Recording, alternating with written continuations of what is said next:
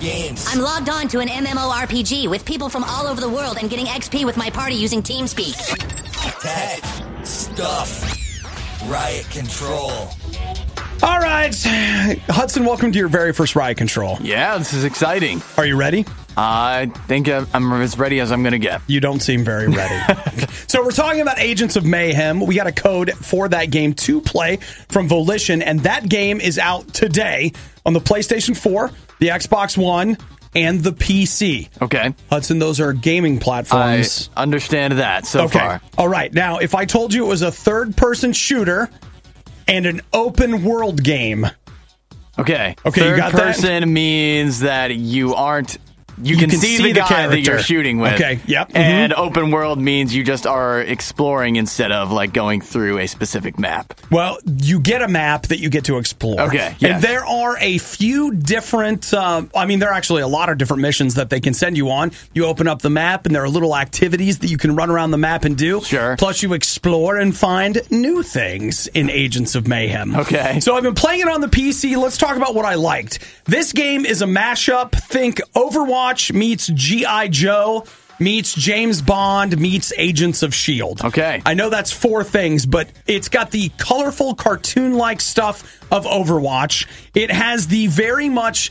I feel like the characters remind me of G.I. Joe. Like how each little G.I. Joe had its specialty, and it was colorful, and it had all this character and whatever. That's exactly what this feels like.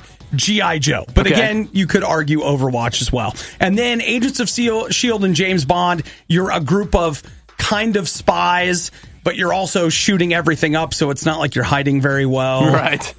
So whatever. The characters I thought were just hilarious and mostly fantastic. The setting is a futuristic Seoul, South Korea that has such a cool, unique look to it. And I think one of the biggest things the game has going for it is the style. It looks like a cartoon that has just been brought to life. And again, think Agents of S.H.I.E.L.D., like especially in the comics, think G.I. Joe, where there are a lot of characters, both bad guys and good guys. As you go into missions, you actually watch animated cutscenes that, again, just look like a cartoon that you would pretty much find anywhere. I mean, but a good one. And Agents of Mayhem really kind of specializes in that. And the style is the stuff. The open world is also really good, but that kind of leads us into the stuff that I didn't like about it very much, is that a lot of the open world activities I felt like were kind of repetitive. There were just a couple of different kinds to do, and in the end, they were all really just about the same thing. As you're wandering around. It didn't feel like there was a ton of variety in the activities like that in Agents of Mayhem. The other thing that's, I think, worth noting is it's not a really crowded city, so you don't see a lot of people wandering around it. You see a lot of the same types of vehicles over and over again.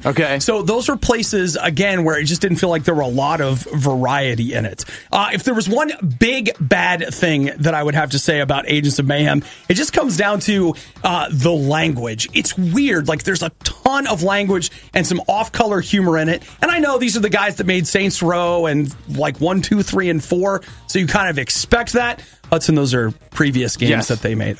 Just trying to keep you with me. Heard of them, never played them. But I mean, the language in it is rough. And the thing about it is that I think they're trying to be like Archer, where it's like, hey, look at this funny cartoon, but, you know, the color or the humor is kind of off color and the language and all that stuff.